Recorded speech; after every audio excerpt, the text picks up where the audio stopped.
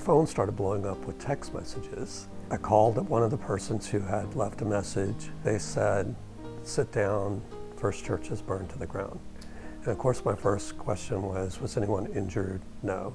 Was anyone killed? No. Very thankful for that.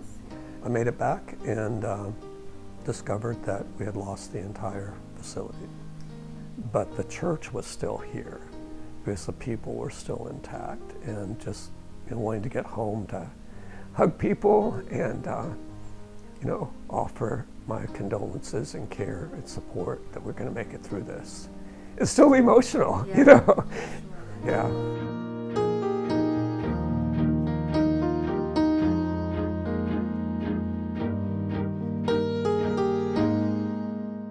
We were down there the next day right after the fire, so we were on scene. In fact, it was still hot. It was still smoking, at the time. So, the insurance folks were in that crowd that night, among 500 other people that had just on the spur of the moment through social media learned that we were having that candlelight vigil. Grinnell's always been a good support with claims, and they were right there. I mean, and they knew it was a house of worship program, and it was a church program, and everything just went like clockwork. I mean, there was a lot of people, they cared.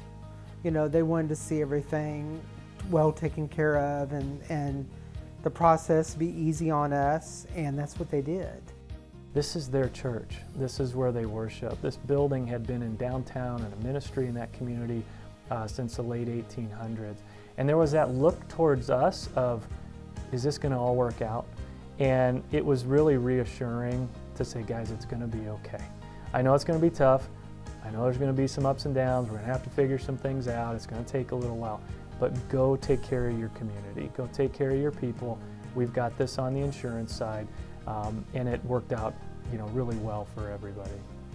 So it was just a very good support system, which is so important when the community is looking at you as the agent, as a community member, as a church member. I'm very impressed with what Grinnell does with his House of Worship program. It's very comprehensive, and I really can't think of too many things that they would add to it.